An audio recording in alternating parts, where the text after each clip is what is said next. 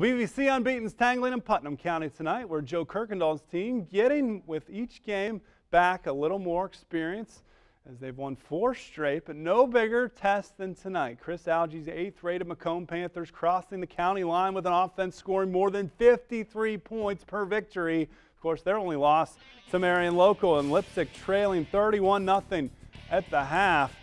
Vikings come out of the locker room looking to get back in it. They try to get the run game going. Gavin Lomely picking up first down yardage. Next play, though, Dylan Schrader's pass bounces off the receiver into the arms of Jake Kraus for McComb. Panthers great field position looking to add on. Malachi Abbott connects with Justin Wasson, first down yardage. 2 plays later, Abbott keeps it, finds room for the touchdown. McComb up 38-0. Vikings decide to keep it on the ground after the INT. Victor Sanchez finds room left side of the line.